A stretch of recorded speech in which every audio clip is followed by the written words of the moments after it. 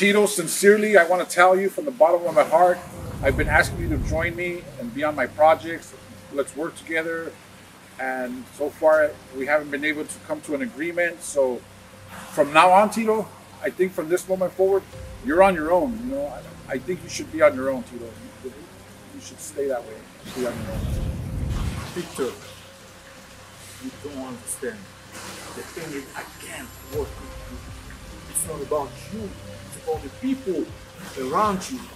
They don't like me. Nobody likes me. How do you want me to tell you? Nobody likes me. I have kids to feed. The project is a low project. It's not about that. Making a movie is my passion. I love it as you love it. People around you trying to mess with me, trying to push me to make some mistake. I don't want to. I don't want to go to jail. I don't want to go to jail.